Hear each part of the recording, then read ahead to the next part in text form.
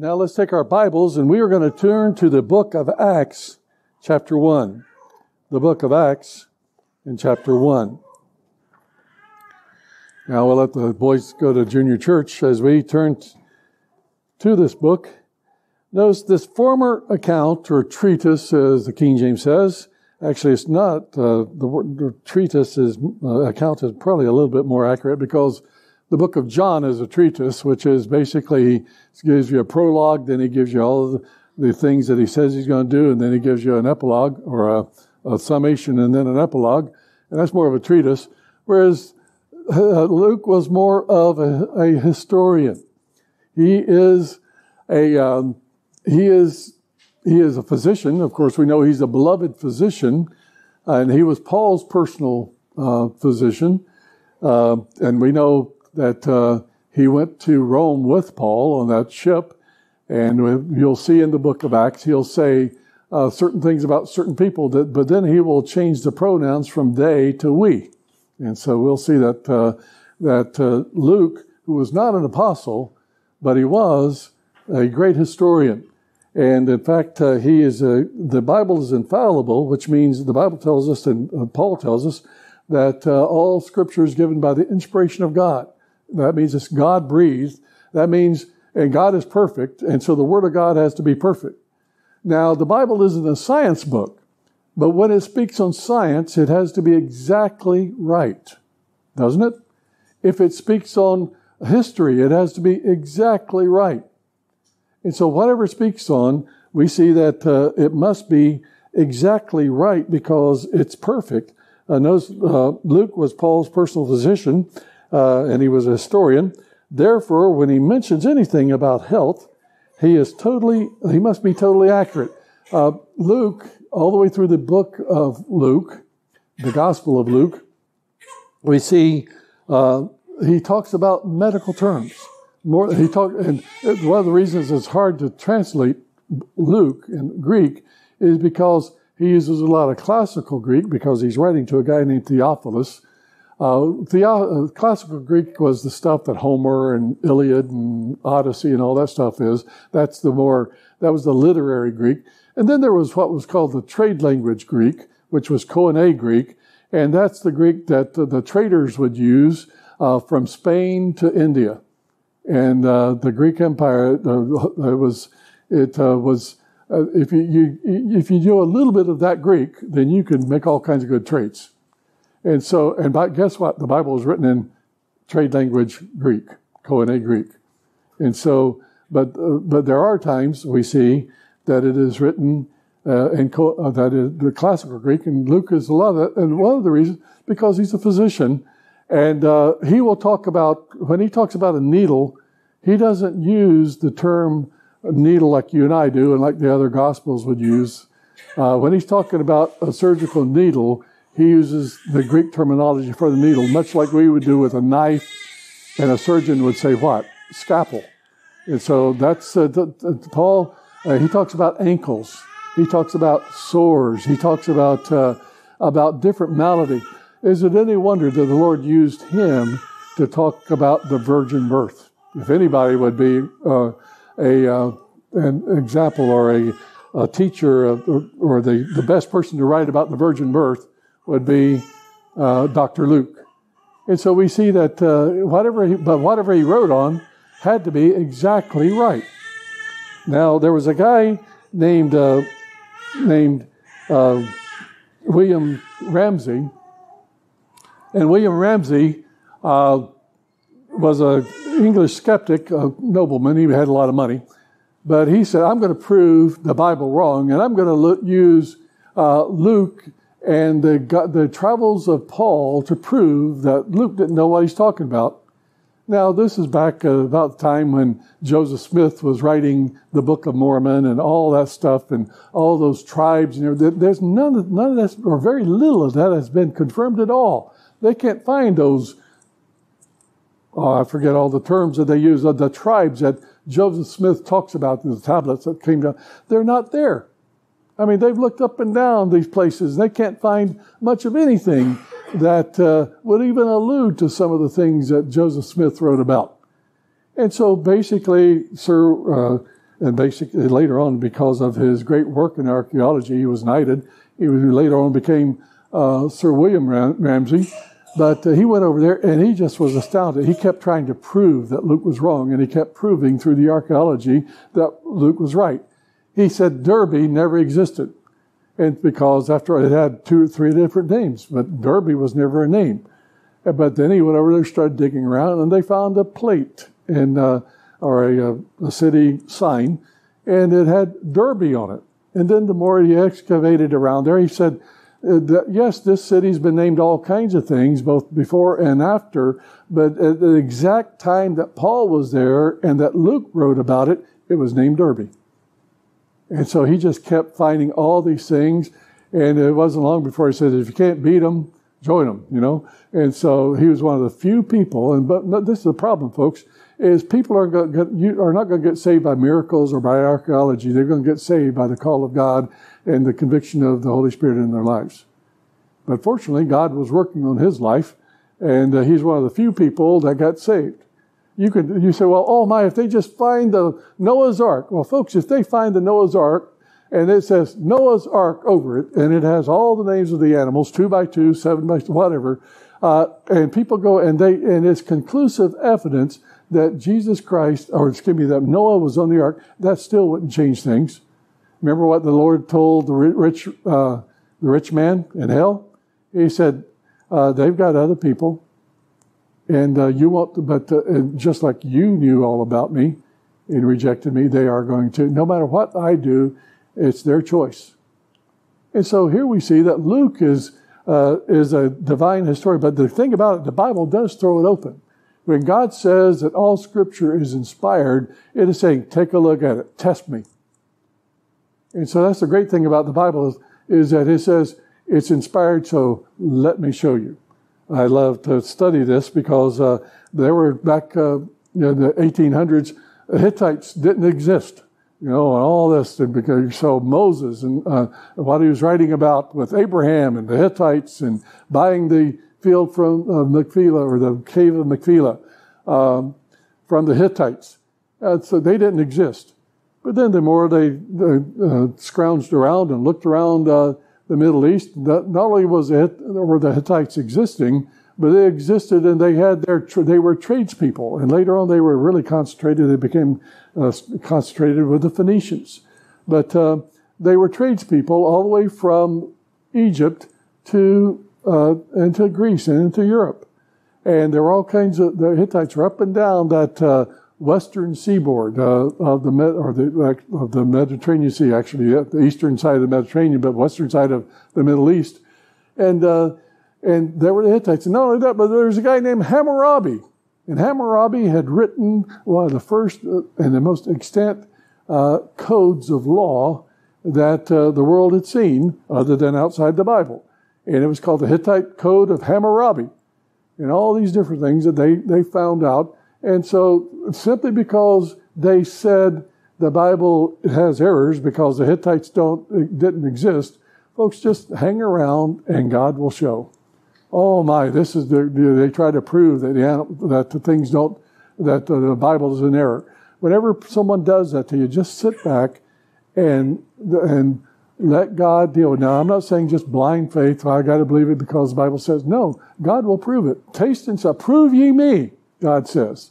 See if I am not right.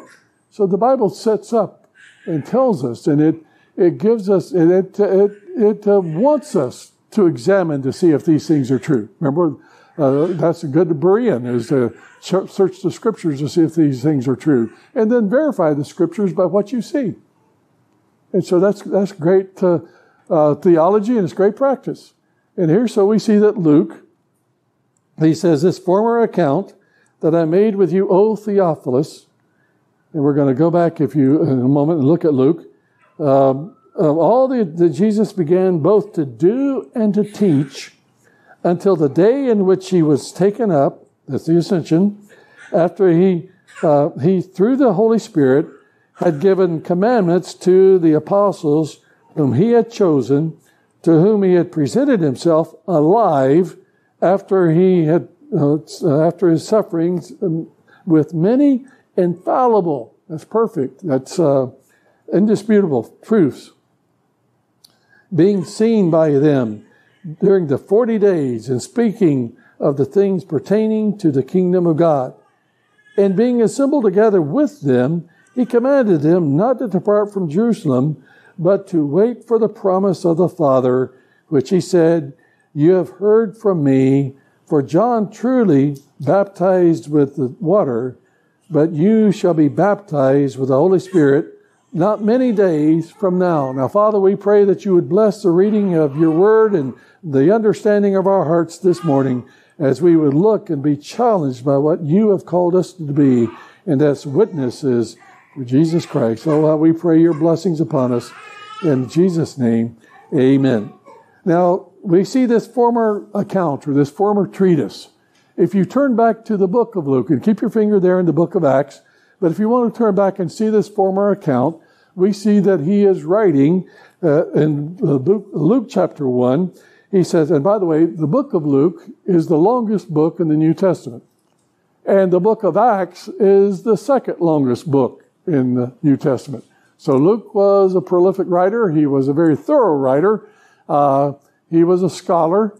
He was everything you want to be as far as knowing what he's talking about, the things that God had said about, of course, through the inspiration of the Holy Spirit. But notice in Luke chapter 1, verse 1, it says, inasmuch as many have taken into hand to set in order the narrative of those things which have been fulfilled among us. Okay, there's a lot of people talking about it, and there's been a lot of people set down a narrative or an account of this. He says, just as those who from the beginning were eyewitnesses. He says, I now have talked to eyewitnesses. There are several biographers that I'm reading, and I get a little frustrated with these biographers, especially the ones that are very thorough. There's a guy named Robert Caro, and he's written 4 volumes, and he's gotten a Pulitzer Prize on 1 or 2 of them at least, on Lyndon Baines Johnson. Now, Johnson was the man that really had a lot of influence on my life when I was 17, 18 years old by the decisions he made. And I've read all those biographies, or those 4 sections or 4 books of Lyndon Baines Johnson. But now the guy's up in his 80s, and now we're all afraid he's going to die before he ever gets to the end. You know, that's just something about that. He's just very thorough. But so there's a lot of people who write a lot of different books. And so Luke has written this book. And he is saying, now, I'm setting this is something I have seen, I have talked. And one of the things that makes Caro so interesting is that he has extensive notes on the people he's talked to. And that's what Luke he said, now I've talked to a lot of these people. These guys were eyewitnesses. And I have gotten my biography and what I am talking about. I know these fellows. I know, I talked to them before they died. And that's the one thing that gets Caro in problems, is because all the people now that he's wanting to talk to are dying off. And so he's got to get to them fast. But then he gets so many notes that he never has time to write the book. You know, that kind of gets you a little frustrated. But here we see that he says, just as those who from the beginning were eyewitnesses and ministers of the word delivered them to us. So I have seen it. They have delivered them to me. I know. I've heard them preach. I've heard them teach. It seemed good to me also, having perfect understanding of all things from the very first, to write. Why did he have perfect understanding? Because God inspired him. To write the things to you in an orderly account. So I'm setting this all down to word. Most excellent Theophilus. Now, who was Theophilus? His name means lover of God. But this is the term that he uses in the book of Luke. Most excellent probably means that he was a Roman official. Somewhere in the Roman Empire. And he was, now over in the book of Acts, he's just said, oh, Theophilus. So G. Campbell Morgan and others like to think that Theophilus probably was saved as a Roman official, but like Matthew had to give up his position because of his stand for the Lord Jesus Christ. And so he might have lost it all, because in the book of Luke, he's most excellent Theophilus. In other words, the way you address high official. But in the book of Acts, he is just a friend, O Theophilus. So that's kind of an interesting sidelight there. But he says, most excellent Theophilus, that you may know with certainty, or know the certainty of the things which you were instructed. One thing that Luke is telling, I want you to know as a fact the things that Jesus did, what he did and what he taught. And now we see in the book of Acts, if you flip over there again, we see that this is the same type of thing. He's saying, O Theophilus, that I'm writing this former account or this former narrative. He says, now, of all things that Jesus did, knows where Jesus both to do and to teach. To do and to teach. That's what the Lord did. He did and he taught. He showed and he taught. And so he said, follow me. And that's what he did for 3 solid years. He did and he taught. And now, as a result of that, we see that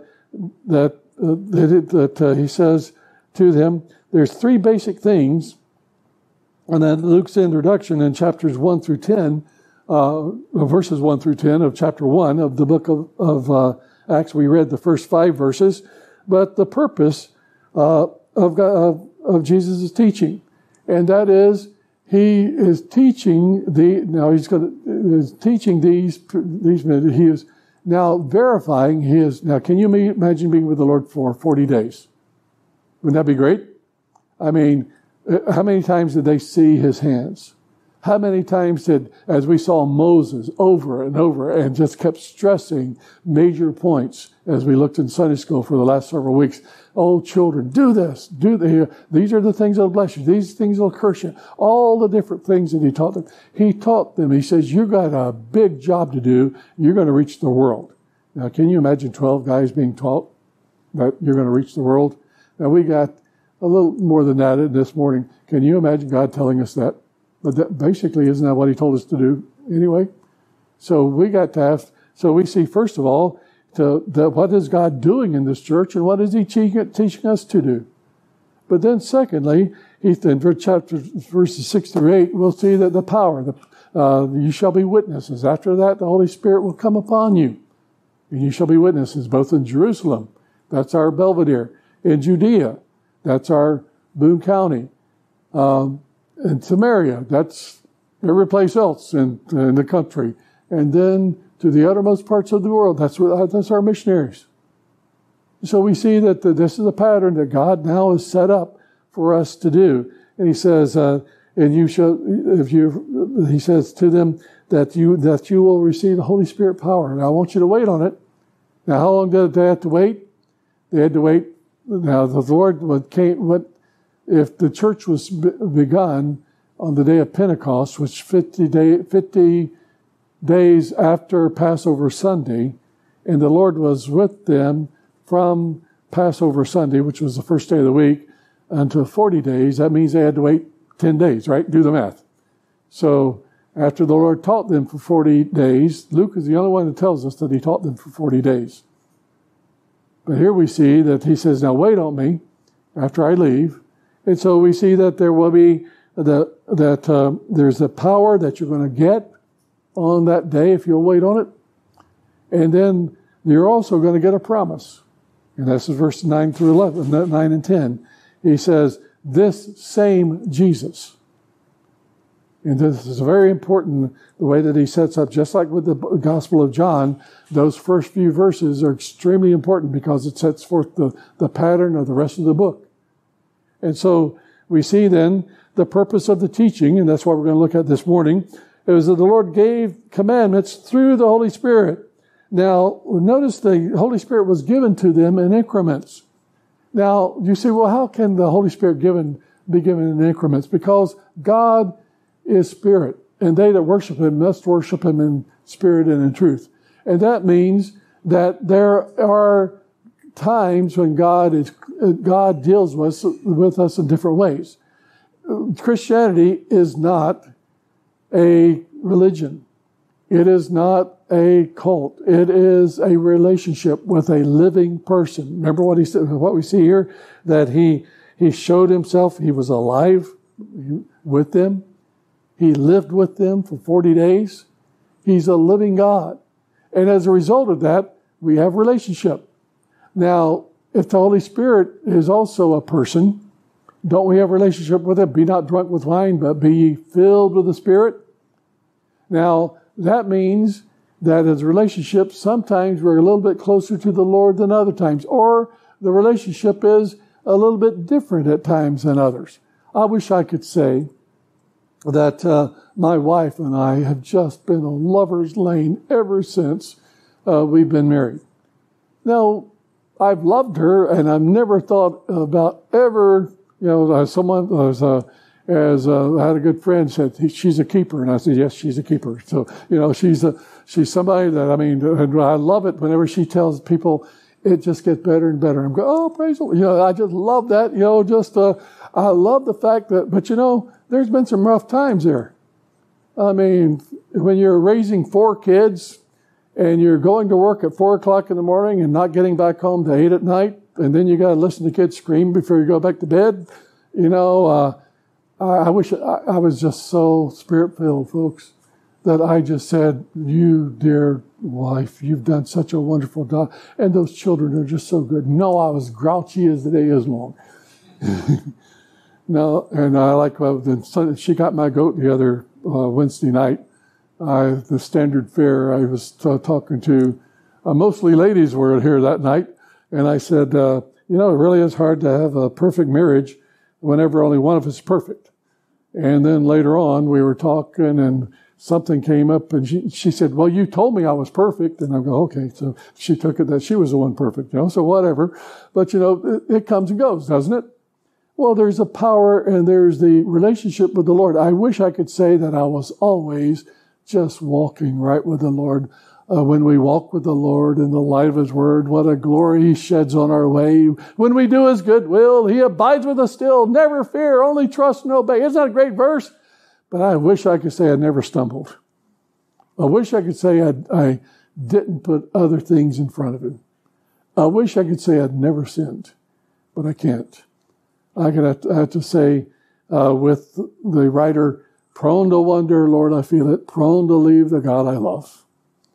Aren't you glad you have a God who loves you more than you love Him?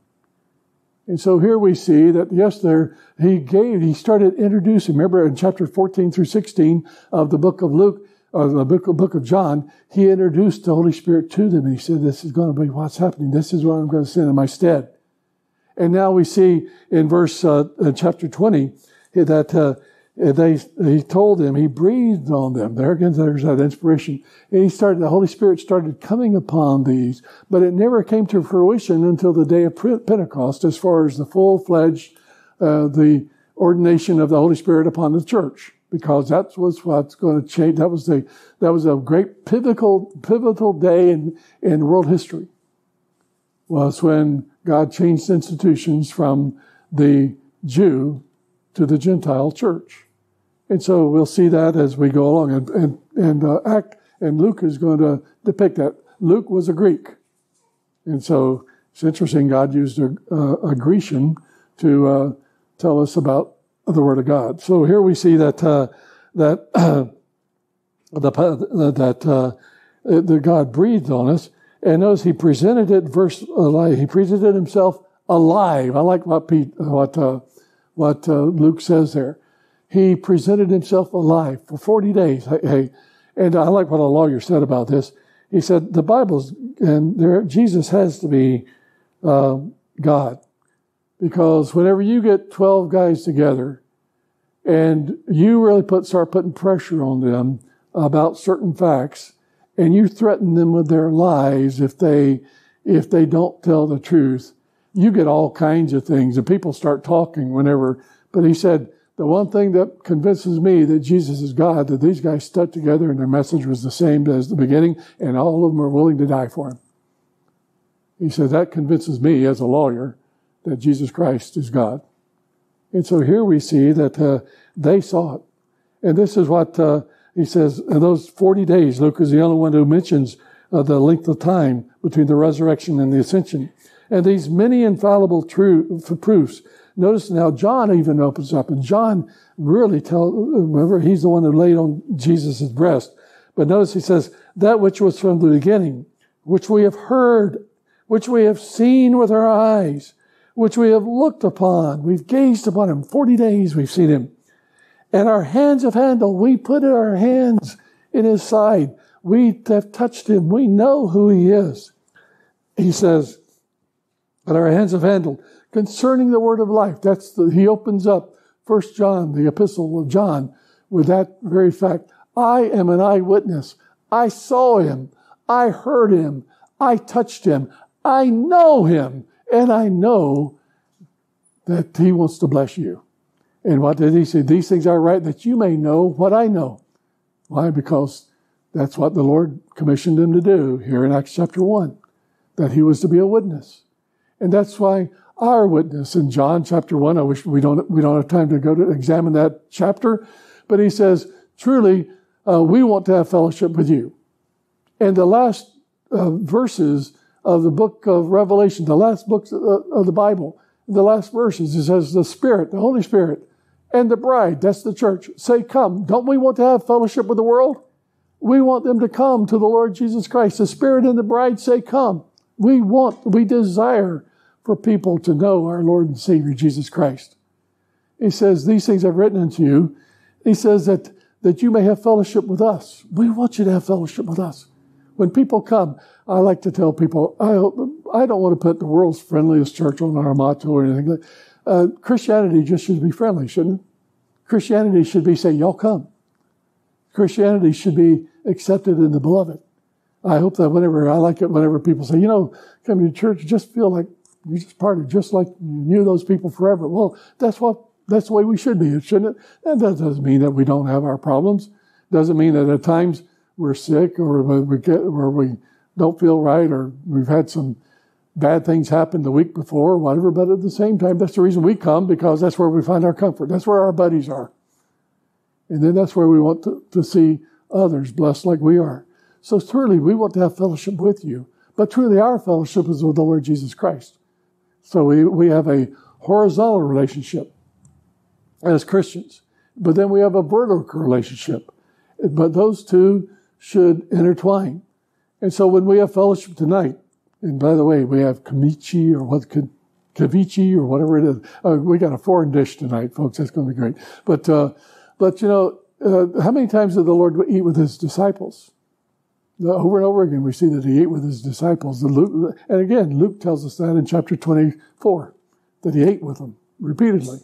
And so we see that, yes, he wants to have fellowship with us, but truly we want to have other people to have fellowship with him also, don't we? And so are you a missionary or a mission field? Are you a person that when people get around you, they are reminded of who Jesus Christ is? Or are you the mission field where people have to remind you of who Jesus is? And so here we see that that's the whole job that God has set us up to be, is witnesses, and that's going to be the theme of the book of Acts, is a witness for the Lord Jesus Christ. And so the very purpose of his teaching was to these disciples was, hey folks, you're going to change the world. Now you're going to take a graduate class on theology in the next 40 days, and I'm going to teach you everything that you need to know. I'm not going to teach you everything I know because I'm omnipotent and omniscient, but I'm going to teach you enough that you can change the world. Now, I like what a philosopher, author by the name of C.K. Chesterton said, Christianity is not tried and found wanting. It has been found difficult and not tried. And that's so true.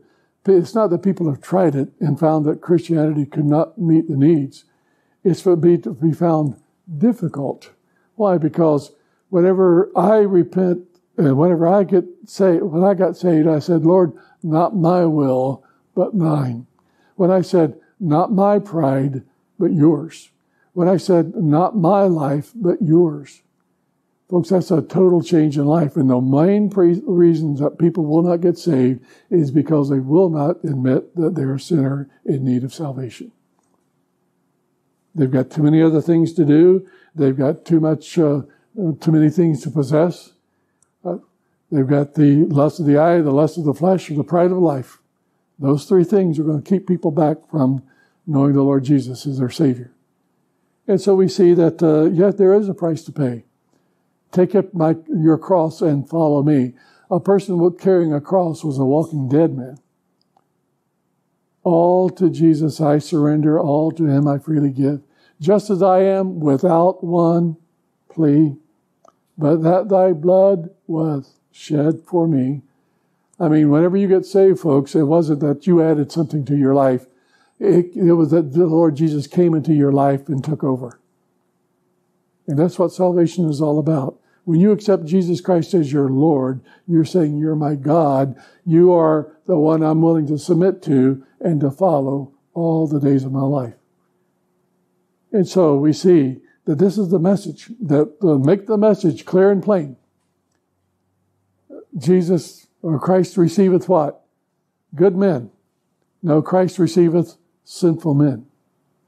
And that's the one thing today, especially, we see in the world. In fact, it's in the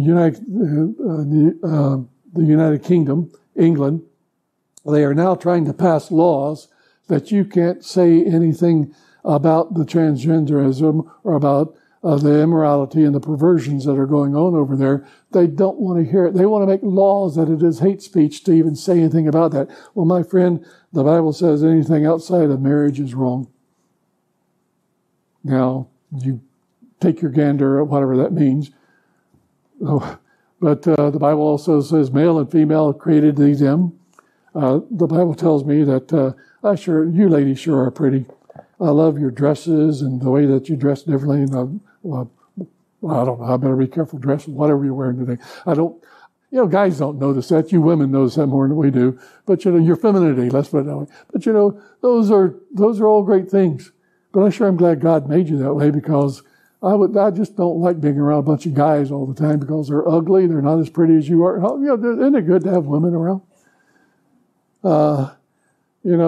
Like we used to say in the Navy, you'd be out on a ship for 6 months and not see or even hear a feminine voice. The first time you hear a feminine voice is see a female form. It drives you batty, But that's the way God made us. Isn't that great? And for people to want to straitjacket us and say that I like what someone said, that phrase, I think, therefore I am. And that's what they're saying today. Dualism, philosophical dualism, that's being taught in our Ivy League schools, that you can't really know, the way that God created us or whatever else. This is coming from intelligent people. I like what someone said, I think, therefore I am, Aristotle. And I like what someone said, I think, therefore I am, I think. So, I'm not sure what they are. So, again, we see that, no, God is the one that's He is He who created us, not ourselves. And it is He who saves us and not ourselves. Everything depends on the Lord and what He's done for us. Whether He's created us or whether He has recreated us through the blood of Jesus Christ. And so we see several things here. And notice also that He taught them pertaining to the kingdom of God. Now, what did God tell us to do? Seek ye first the kingdom of God, and all these things shall be added unto you. Now, a kingdom presupposes a what? A king, a sovereign. So, King of my life, I crown thee now, thine shall the glory be, lest I forget thy thorn-crowned brow, lead me to Gethsemane. So here again we see that when I gave my life to the Lord Jesus, and when a person gets saved, they're saying, Lord, I surrender my will to yours. That's repentance, isn't it? Repentance is a change of direction. It's a change of mind. And so the whole doctrine that is coming forth now is these are the things that He taught them, except ye repent, ye shall likewise perish, the Lord said. And so this is the things that He's teaching them. It wasn't going to be popular, but it was going to be powerful. And so he said, he commanded them to wait on the promise. And there's a couple of promises. The one promise is, I'm not going to leave you alone. And I've already told you that back in chapters 14 through 16 of John, that I will send the comforter. I will send the convictor. I will send the empowerer. I will send a friend. I will send the Holy Spirit. And he will testify all these things through you. But then also he says in verse 10, he says, guess what? I have a real prize for you. I'm coming again. You're going to see me again. Now, the book of Thessalonians, Paul had to kind of help people because the Lord said he was coming again, but people were dying. So Paul had to tell us that, yes, people are going to die, but they're going to rise first, and then we which are alive together shall meet the Lord in the air. Simply because he didn't come in the last 2,000 years doesn't mean that his promise still isn't fulfilled today. Jesus is coming again. I like to tell people, I have a good friend. He's got cancer now over in Michigan. Actually, he was just one dear servant of God, serving the Lord today in church. But as far as we know, his cancer is in remission. But at any time it takes back over and he's gone. And he knows that. But I was saying, Billy, I sure hope that we're part of not the millennial generation, but of the rapture generation. I hope the Lord comes before either one of us dies. Wouldn't it be great to be in heaven and know that we're the only people in heaven that never died? I mean, everybody else has died there except, Elijah and Enoch. But everybody else has died. But wouldn't it be good to know that that we were the only ones who never had a bodily death? But that'd be a great generation, wouldn't it?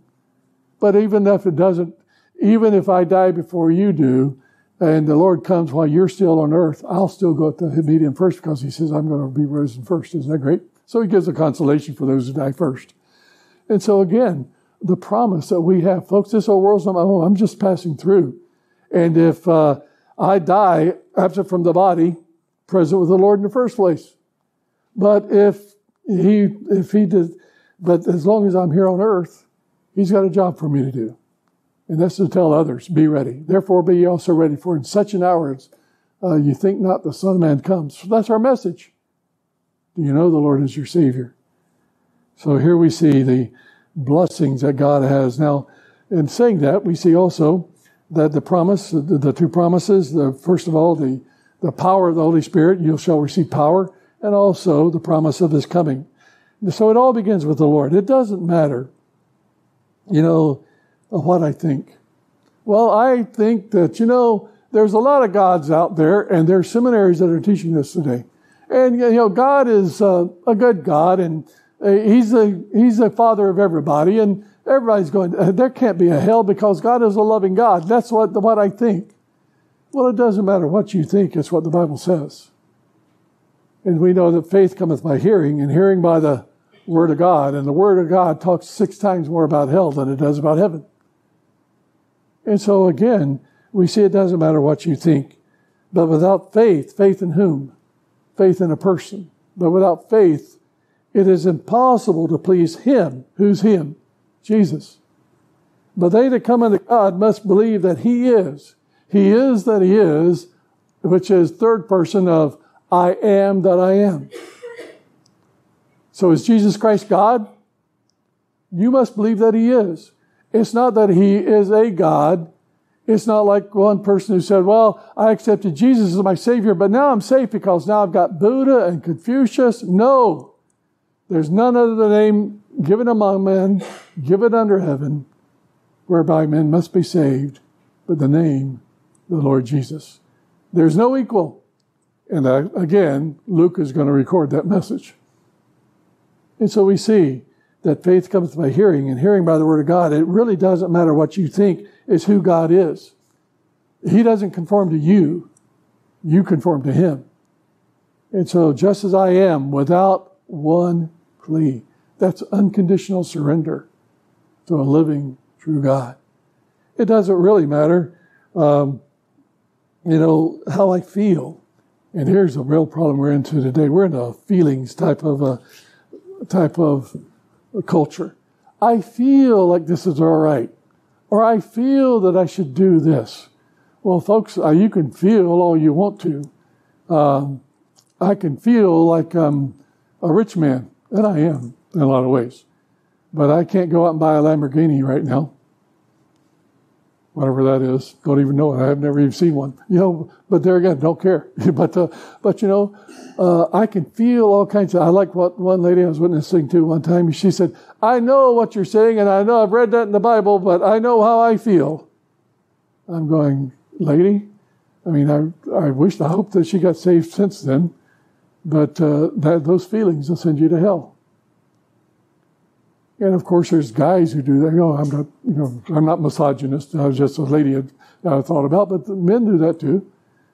I feel like I should do this. Well, the Lord says, I am the way, the truth. Truth is reality. Truth supersedes emotions or feelings. Truth is, there's a cliff there. If you take one too many steps, you're going to fall off. Well, I feel like I could float. Well, you feel like you want to, but sooner or later, reality is going to hit you. Or you're going to hit reality, one of the two.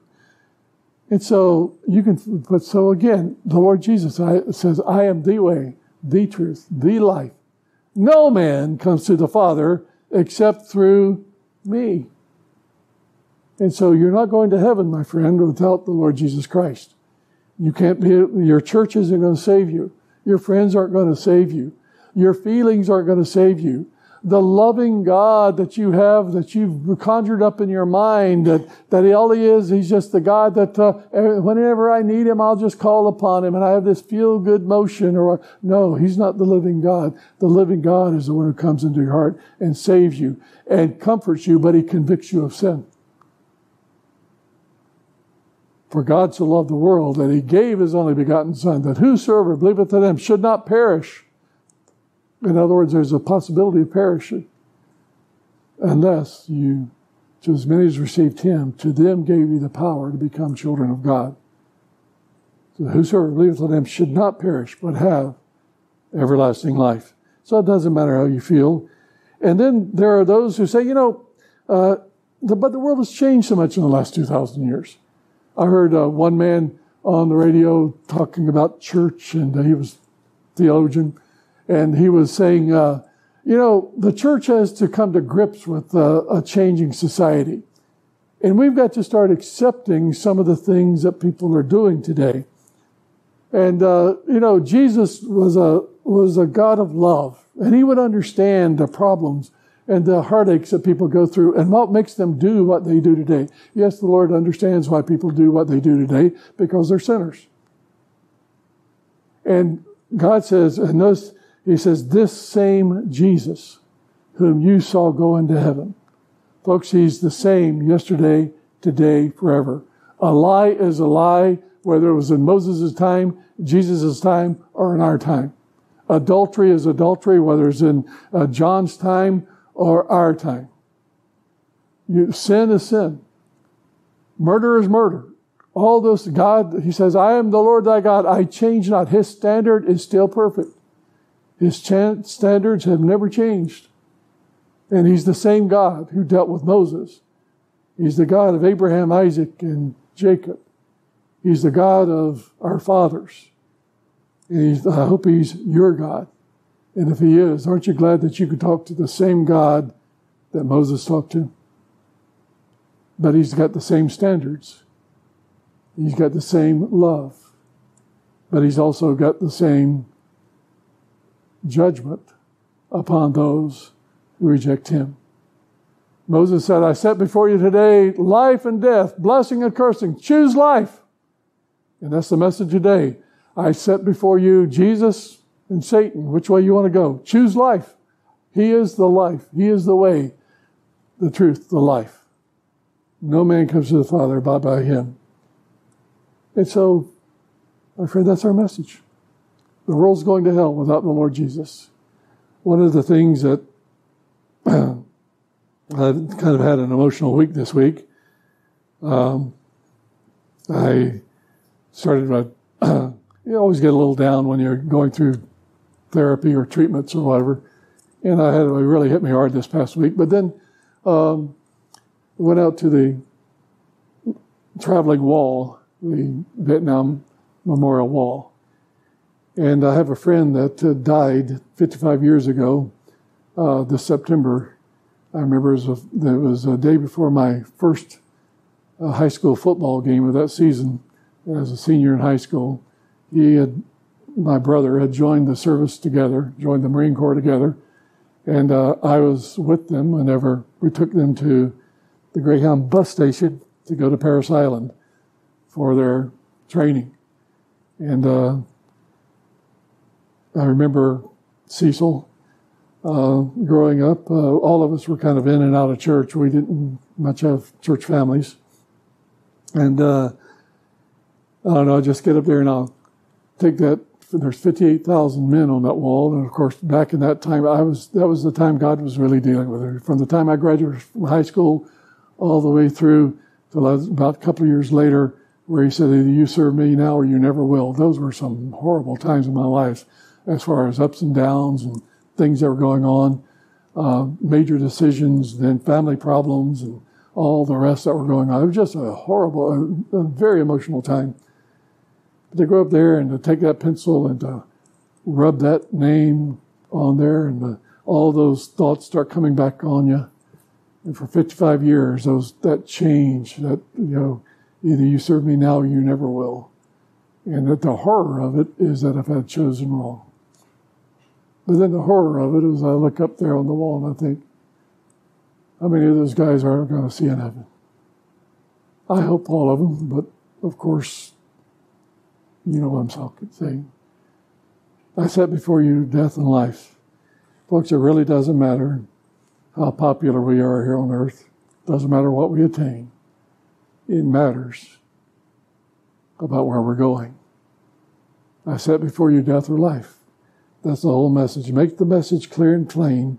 Christ receiveth sinful men, but they who reject him will not be with him for an eternity, but will suffer an eternal damnation in hell. That's our message, isn't it? That's a hard message, but it's a message that must be preached. And it doesn't matter how acceptable the world wants to be with their sin. We must still say, God will save you out of your sin, but he won't save you in your sin. It doesn't mean that we're not going to sin after we're saved, because we all do. But it does mean that I am willing to give my sin and let God take care of it in my life. Now, if you wait till you're perfect to be saved, you'll never be saved because we're still sinners. But the message is, God saves whom? Sinful people like us. Aren't you glad of that? We come to church every Sunday so that we can lose our conformity to the world in order to be transformed. Salvation in the Bible is not past action. If you're saved in the book of Acts, you are being saved. God is saving us now, folks. Salvation began at my new birth. Just like these beautiful babies are here today. Esther didn't just say, good to see you kids. I mean, I've done my work. Now you're off on your own. And she says, but mommy, where's my, whatever. No. They can't even say mommy yet. No. God didn't just leave them alone. They grew. And are they little stinkers? Probably. There's going to be sinners. She's got to teach them how not to sin. But it doesn't mean they're not alive. And that's the way it is with my Lord and Savior. I'm a child of God. And that means I'm alive in him. Amen? And he hasn't left me alone. And one of the ways that you can know that you're saved is that if you can sin and get away with it, you're probably not saved. But if you know that the Lord Jesus is living in your heart, you can't live in sin and be happy. Now, of course, we get into all that, but you understand what I'm saying. A Christian, I know by personal experience, a Christian, the most miserable person in the world is the Christian who tries to willfully live outside the will of God. Because he loves you and he died for you. and He wants you to have the very best for you. Come unto me, all ye that are weary and heavy laden, and I will give you rest for your souls. But come unto me, my way, my truth, my life. That's the message that we preach. That's the message that the world needs to hear. Let's pray. Father, thank you for your word. We thank you for what it can do in our lives. And we know that it's faith that comes by hearing, and hearing by your word. We thank you, Lord, that without this faith it is impossible to please you. So, Lord, we want to believe you and what you say and what you do in our lives. And we want to rejoice in you, Lord, in all things giving thanks to you, for we know that whatever happens in our lives is your will for us. So, Lord, we pray your blessings upon us as you have promised us eternal life. But you have also empowered us, and you have told us that your mission for us is to tell others about what you've done for us. Bless your people, Lord. Use us for your glory. May the message from this church be that we are witnesses for Christ. For in Jesus' name we pray, amen.